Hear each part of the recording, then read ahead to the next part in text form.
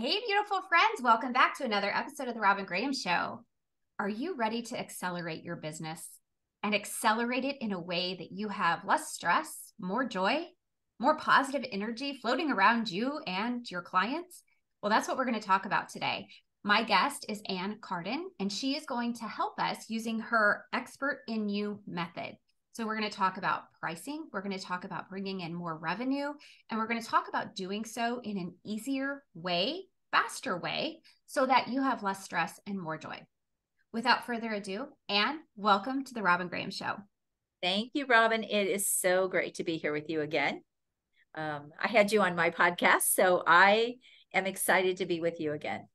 Yes, it's awesome. We had a great conversation on your show, and listeners, Ann's show is the Expert in You podcast, and she has really great guests, but she also is just a wealth of information. She's a serial entrepreneur, and she has built her own very successful businesses and helps really serious professional entrepreneurs build businesses from 500K to multi-million dollars. And we are going to learn so much from her today because she's absolutely brilliant in her space. But Ann, I'm going to ask you to tell the listeners a little bit about you and your journey to get to where you are today. Sure. Thank you so much for asking. Well, I was in corporate I went the corporate route, and I was in corporate for 13 years in retail management, managing multi-million dollar departments in a multi-billion dollar retail organization. And I left that when I had kids, and we moved to the country outside of a small town from California back to Missouri. And I left my corporate income. We also left a vehicle because when my husband left his job, he gave back a company vehicle. So here I am out in the country with one vehicle, and everything that we had saved and it went into the move and to buy a home in the country.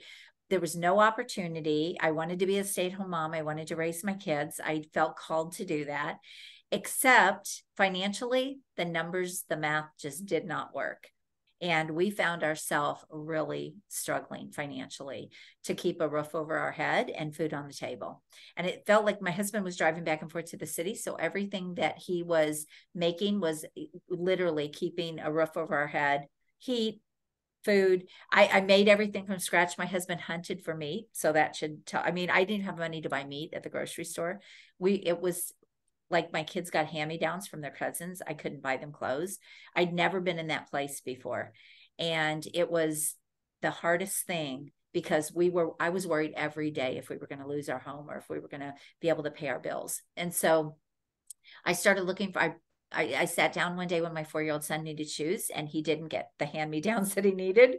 And I cried because I didn't have the money. And I said, I have to do something to help my family. But there wasn't a lot of opportunity to work. We had one vehicle. I still would have had to find daycare. I mean, just the circumstances just were not, this was 32 years ago. So we didn't have the internet. I didn't have a computer. I didn't have ways to make money. So the craft industry was exploding across the country at that time. And there was a little craft store in our small town. And I've always been very creative, and I've always loved crafting things and all of that. And I thought, I wonder if I can just take this box of stuff and turn it into something. It was worth about $15. I made some things up, took them to a little store, and after 2 weeks, nothing had sold. So I said to her, what's selling? And she said, these rabbit dolls. And I said, I have no idea how to make a rabbit doll, but I created my own design. Long story short, that grew into a global business, and I was running a manufacturing company out of my home. And I had employed several other moms. They were coming in and out of my home. I was shipping all over the world. I was in stores all over the world. They even ended up on the cover of an international magazine. And then I went into the pattern side, and I was creating my own designs and selling to pattern companies. And anyways, after 7 years, I sold that. So I changed my family's life, first of all, through business, and just really staying with it. And so that's, being resilient and being resourceful. So that was my first business. And then I sold out my designs out to a pattern company. And then I started my second business, which was in fitness. And I ended up buying or ended up building 2 health clubs, 2 weight loss centers, and then I sold all of those. So I've sold 5 businesses, and I got into coaching because I worked with a business coach in my last 2 businesses when I was having a challenge with something, and it was so impactful and it changed my life. And I said, where have you been for 32 years? Like, I wish I would have had you. And it just made such a difference that I just said, oh my gosh, I want to help people. And I just went on this, a mission to learn everything I could about business and marketing and sales. And I started realizing I was already networking and speaking on stages and doing all of that. And I realized a lot of the business owners, a lot of the small business owners didn't have the knowledge that I had acquired. And I started helping them. And when I saw the results, that I could get people, I just knew that was my next thing. So that's how I came into the coaching space. And that's been almost 13 years. So at first, I've worked in over 60 industries with hundreds and hundreds of business owners, entrepreneurs, everything from a plumbing company to an auto repair shop to now mainly I work in the professional space. So I still have some small business clients that have been with me for years, but for the most part, I work with coaches, consultants, and professional entrepreneurs to really grow a high-end premium business. So that is my main model today. That was probably a long-winded answer, but I love it though, because I think it shows that no matter where you are in life, there's always opportunity if you're willing to step into it. And yes. Sometimes it's, like you said, you were called to be a stay-at-home mom. And when you go from that place of 6 figures plus, and all of a sudden you're at home with kids and you are worried about money. I mean, I did this. I had a very short stint as, a stay-at-home mom, but I was consulting the whole entire time. Right. But I wanted to be hands-on. I didn't want somebody else to raise my kids. Exactly. But it's hard to go from having that corporate security with all the benefits and everything to not having that. And I think you're like me and probably a lot of the listeners where you're a driven person. And when you're a driven person, your mind still needs stimulation. You still need to feel like you're contributing, you're, being a productive member of society. And we are that, raising our children, but it's still, there's a little more that some of us need. Right. I did find that I did find that I kind of fell into, it wasn't like a full-blown depression or anything, but I did struggle with that because I have worked since I was a kid. Like I've always made my own money. I never thought of myself as an entrepreneur, but my first business was when I was 7. I sold craft classes to the neighborhood kids in my basement, and they paid me. I don't know if it was like a nickel or a quarter. I don't remember anymore. But I had never, and then I always sold things throughout my whole life, and to make money. And anything I ever wanted, I had to go make my own money. And so I learned all those skills even as a kid, but I never thought, it actually came out on a podcast. Somebody said, well, did you do things like this as a kid? And I went, oh my gosh, I did. I did. Yeah. Hadn't even thought about that. But there is always opportunity. If a 7-year-old or an 8-year-old can make money, anyone can do it. And we didn't even have the things we have today, which is just crazy, the technology and everything that we have. So well, that's a whole nother story, how you got into stores and everything else, but we're not going to go there today. We're going to talk about, don't need to go there. Right. We're going to talk about your Expert in You method.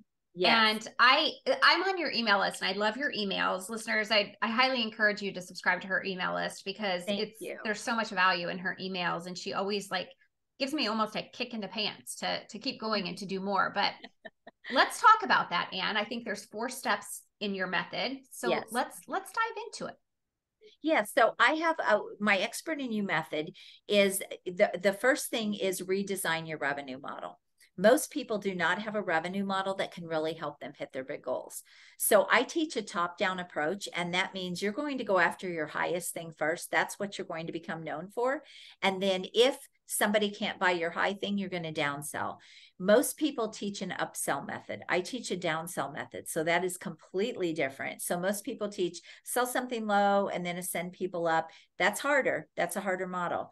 Wouldn't you rather go out and sell the $10,000 or the $25,000 thing and then sell the $1,000 thing if they can't afford that or they can't buy that? So that's the first thing. So I know most people in my industry do not teach that. And I actually learned that many, many years ago in my second business. I learned that high ticket method. And it's interesting, when I came into the coaching and consulting space, I was taught the other way. And it wasn't until I just kept hitting a wall with my revenue and kept hitting a wall with everything I was doing that I said, this isn't working. I need a better way. And I took a step back and I started looking at all the things I already had done in other people's businesses and things that I had done for myself. And I'm like, well, that's the problem.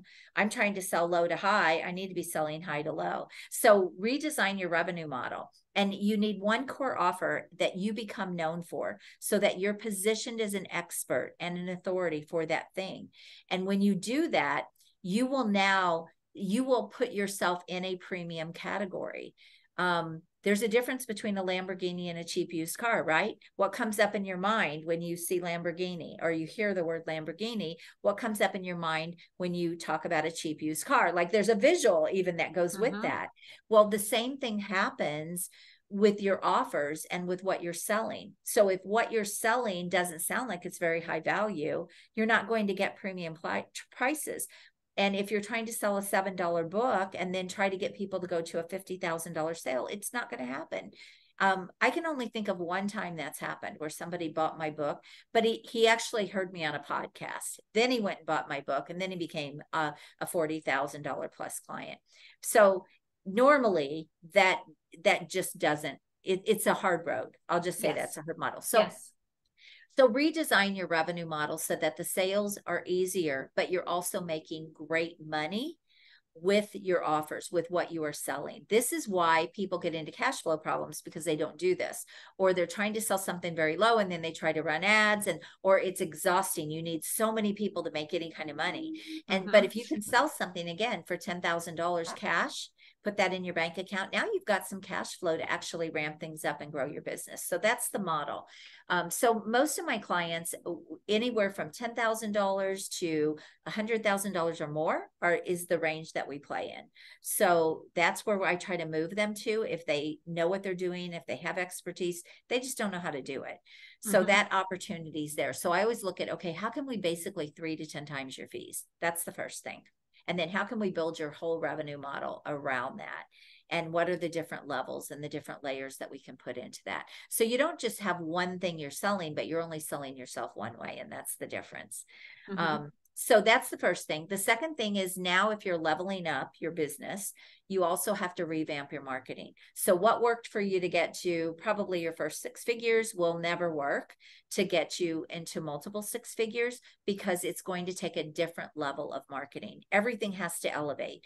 So your brand has to elevate, your message has to elevate, your target audience has to elevate. If you want the simpler road. So, you can have, if you think about this, you can have $1 million business with 20, $50,000 clients, 20 clients. That's very different from people needing hundreds or thousands of dollars, or hundreds of or thousands of clients. So you have to revamp your marketing to look like the Lamborghini and not the cheap used car, and to attract the Lamborghini clients and not the cheap used car clients. So all of that becomes part of it. The other thing in ramping up and revamping your marketing is I teach scalable speaking strategies. So speaking is one of, unless you're going to run paid ads, which definitely is a next step, but I teach people how to bring in premium clients through scalable speaking. And basically we're talking about being online, being virtual, but there's what most people don't realize is every strategy will not work for every client. If you're trying to get a high-level CEO, for example, they are never going to come through a funnel. Forget it. It's not going to happen. And so you have to understand that about people. They're never even going to give up their email address. So they're not going to opt in for things. And so you have to understand how your clients buy, how they're attracted, how to get to them. And so I have a lot of people teach one way to market a business. I have multiple ways that I help my clients bring in these high-end clients. And we discover what is going to be the best strategy for you and for your business.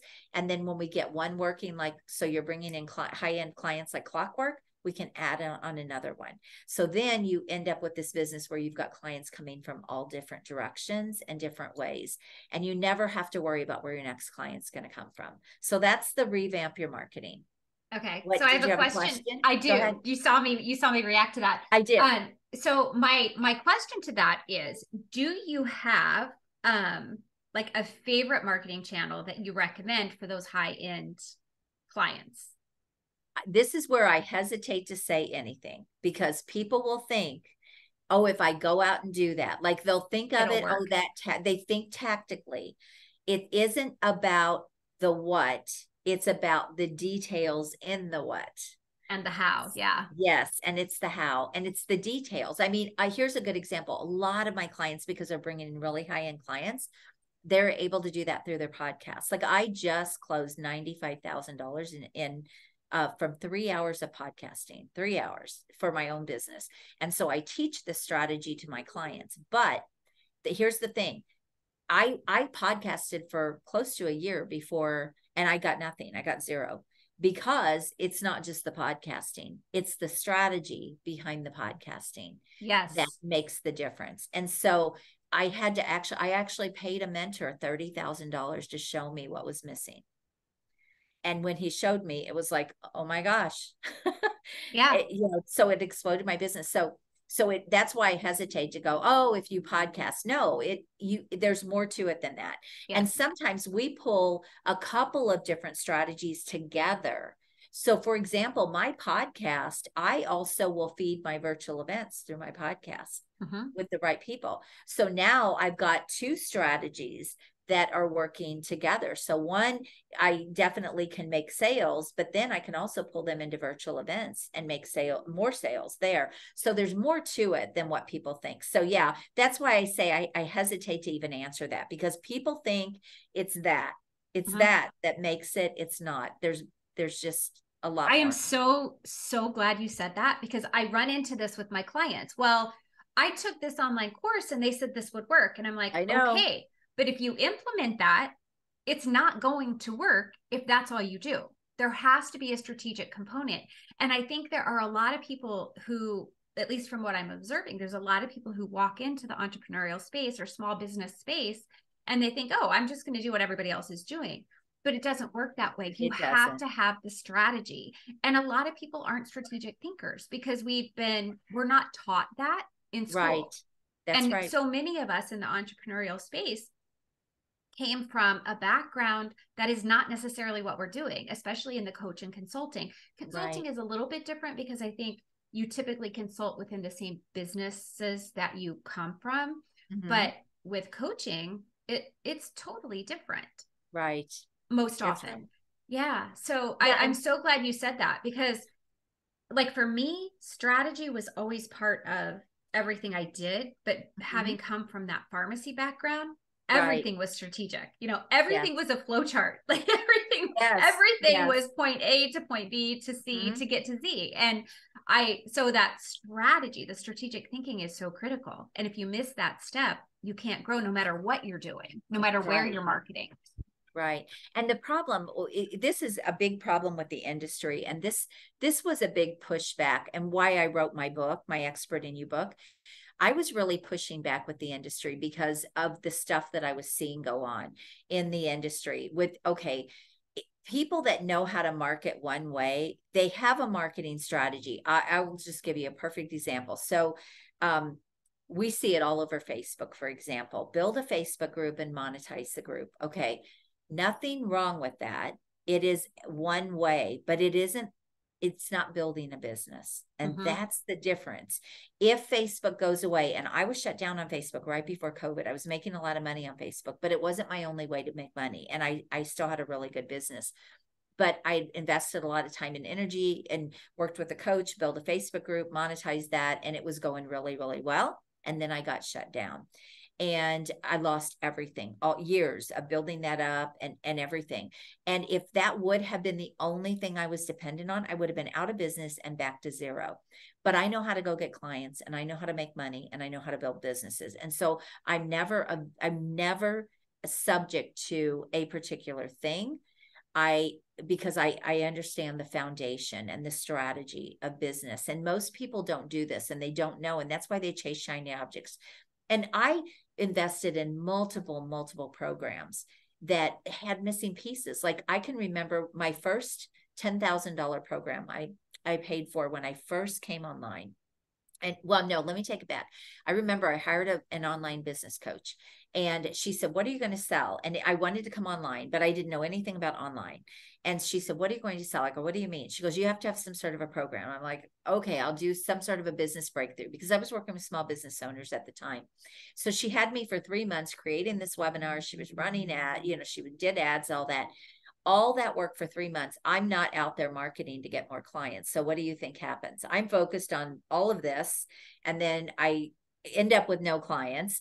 And I did that webinar. The day of the webinar comes and we had like 30 something people registered, which isn't a ton anyway. But I sold one $600 program and I had to get on the phone and I had to convince the guy to buy from me. He turned out to be a good client, but that was my first experience. The second one, I invested $10,000 into a program. I was told, yes, your ideal clients are on Facebook. They are. Well, no, they had pages on Facebook, but they had employees running their pages. So the people that I was trying to reach were not on Facebook. And again, I found that out the hard way. And so I invested in a lot of things thinking that these online marketers knew more than I did when I should have trusted my gut.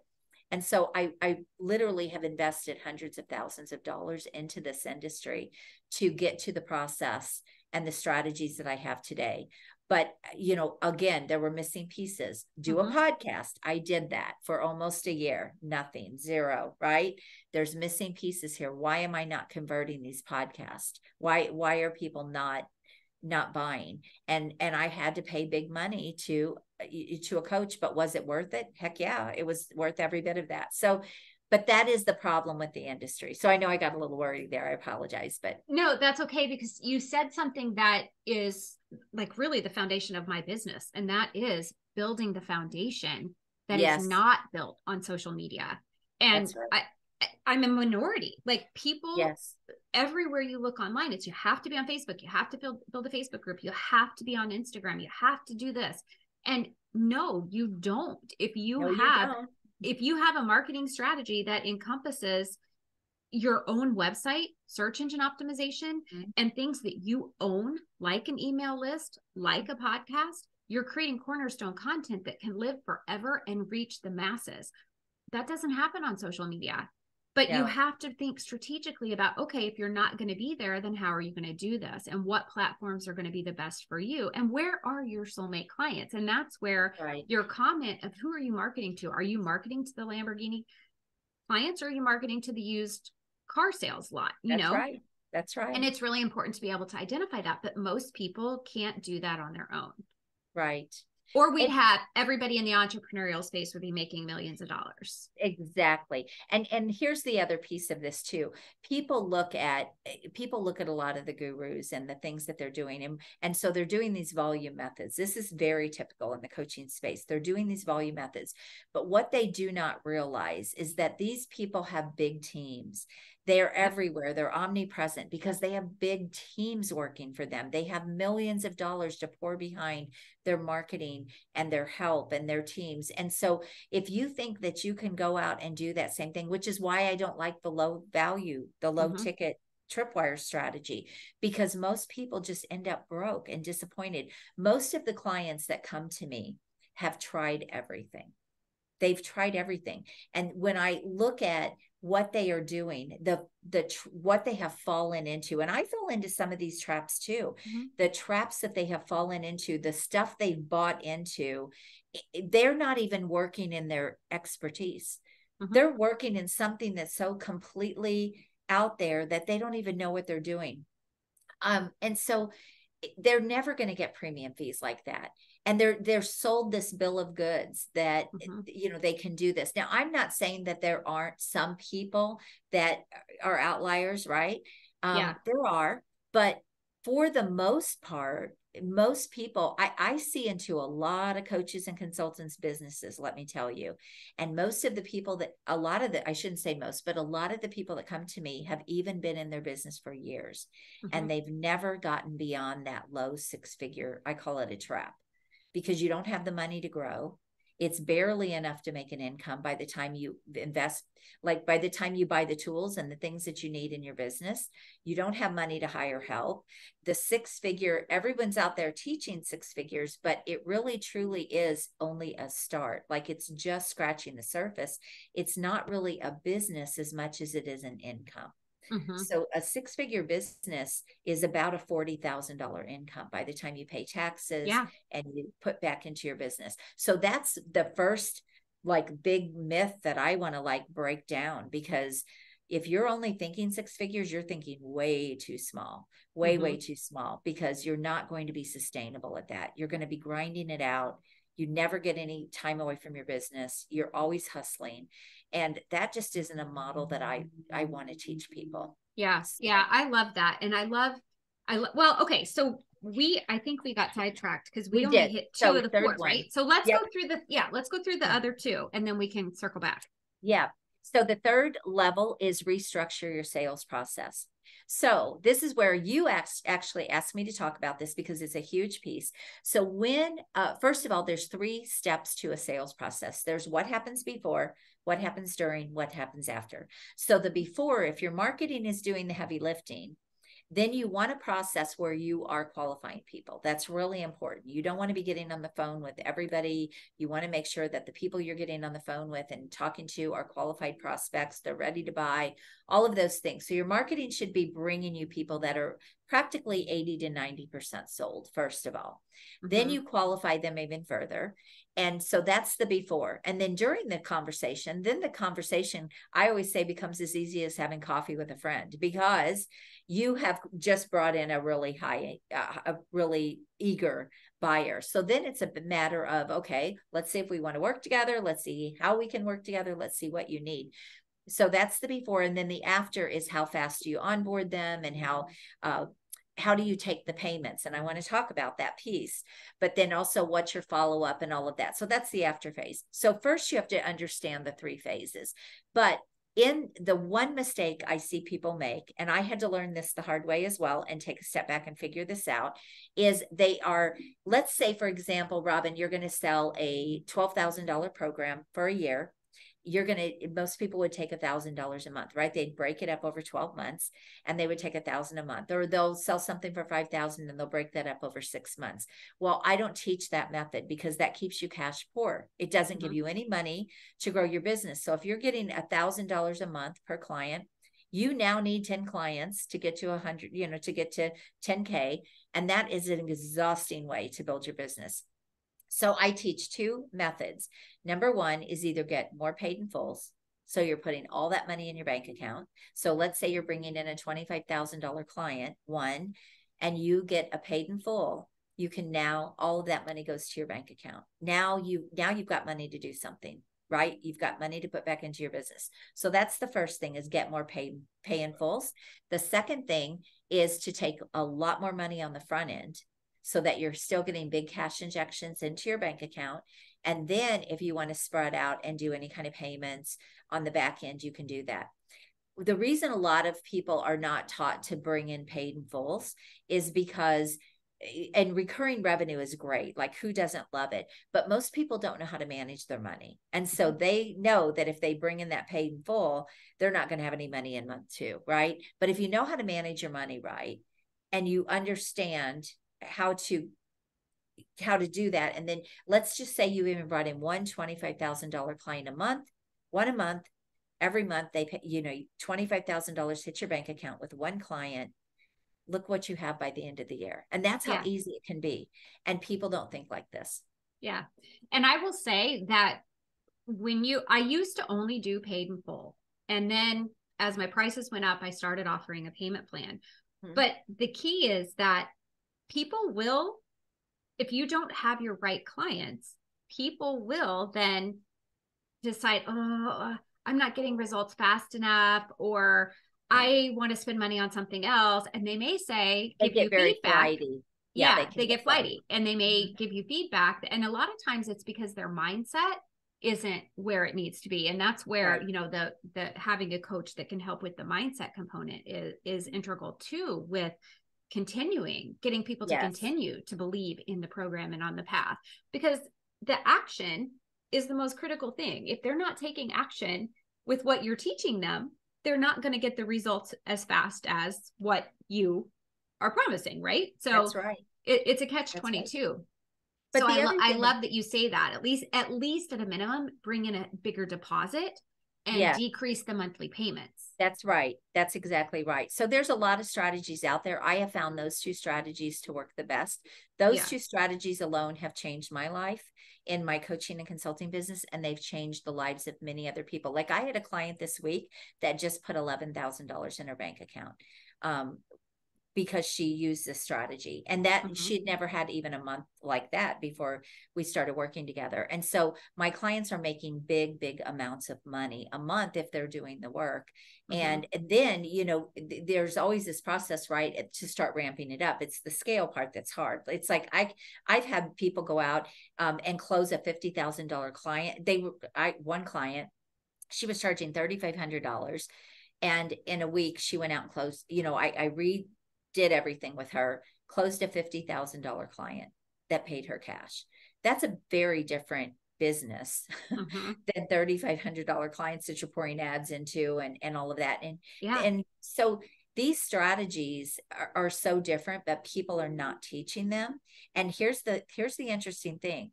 The people making multi-millions of dollars, they're willing to do payments because they've already got loads and loads of money, or a lot of them are doing paid fulls. Like you go through a funding company and you do paid full, and I don't really care if that's not how you want to do it. Like if you want to be my client, that's how you do it. And quite honestly, I've almost completely shifted my model to be that way. And I teach my clients to do the same thing. It It's makes game it so much changing. easier. It makes it so much easier on the back end. And there are incredible opportunities for funding. Even PayPal offers a no interest payment or a no interest plan for 6 months. Yes. For 6 months. So yeah. why not do that? Because if you're with a good coach who's going to get you results, your ROI is going to be there every single time. Absolutely. 100%. 100%. Yeah, I am a firm believer in all of that. And, you know, when we're talking about mindset and we're talking about pricing and taking bigger payments and all of that, I believe a lot of people don't want to do it because they're not really maybe building their business around where their expertise is.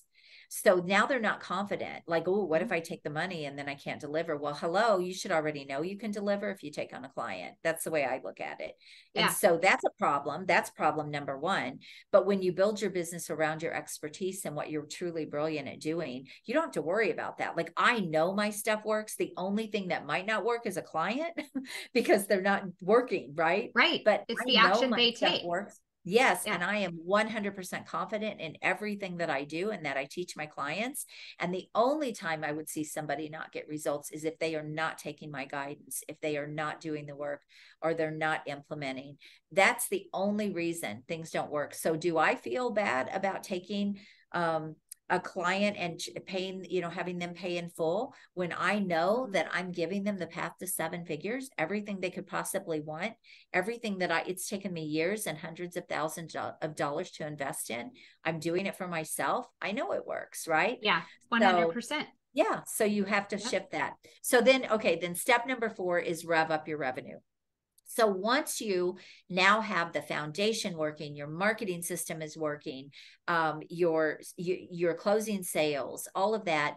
Now, how do you scale? Well, there's lots of ways to scale. And so how do you want to rev up that revenue? Like I have multiple income streams, but I'm only selling myself one way. So I partner with people. We have I have a media company. I don't do any of that.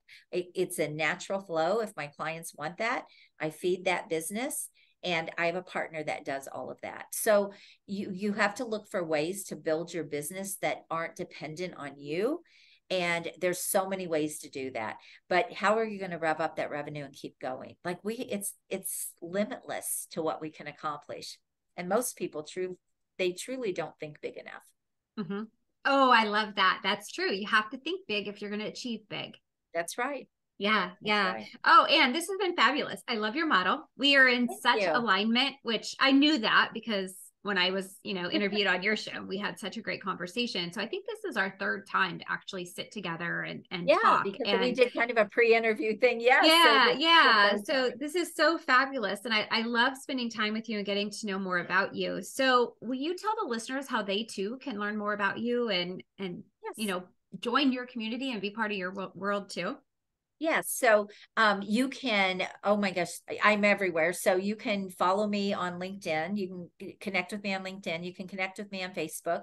I have a Facebook group. I will say I'm not super, like it's not a big place for me. So, but you can connect with me there. I have a YouTube channel that is full of how-to videos and things that will help you. But you can go to annlcarden.com.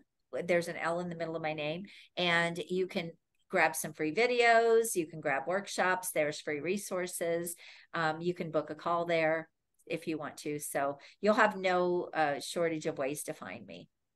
And I will put the link to your website in the show notes. So listeners, be sure and visit the show notes because everything that we discussed today will be summarized for you in detail. And there will also be links to other episodes that are applicable to the information we talked about today. So the opportunities for you to learn and make the decision to take that next step and invest in yourself and your business will be super easy for you. All right, everyone, thank you so much for being here. This was so great, such a great conversation. If you found it helpful, please be so kind as to leave a rating and review because that's how I am able to get such great guests like Ann on the show and more people find us.